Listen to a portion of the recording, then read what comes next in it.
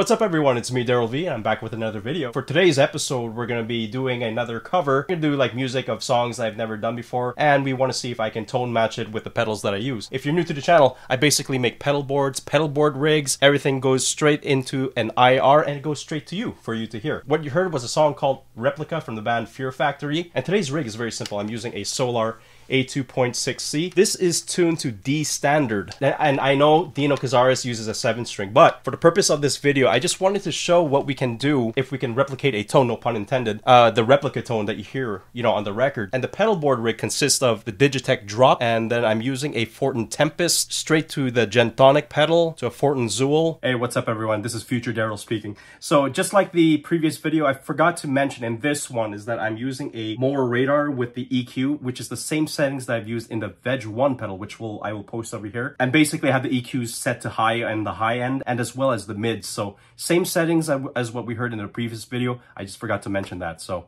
yeah, back to the video.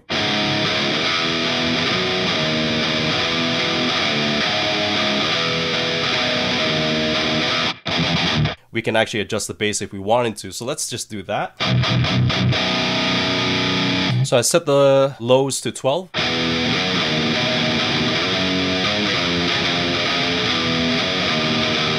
If we turn off the Fortin Tempest, this is the pedal on its own. And we have the warmth button, which we have. So if I show you by toggling it,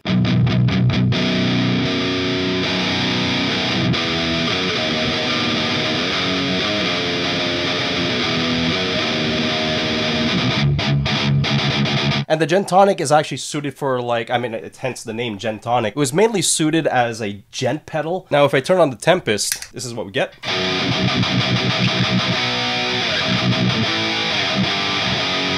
Now that we have that oversaturated, then I'm just going to dial back on the low pass filter.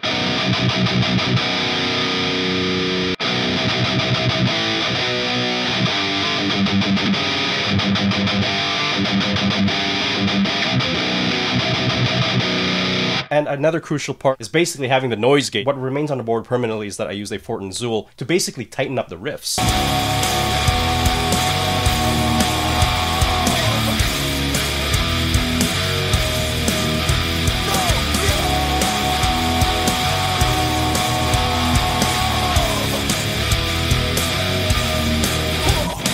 And there you have it. That is the replica tone using just pedals only. Please subscribe to the channel, and I hope to see you in the next video.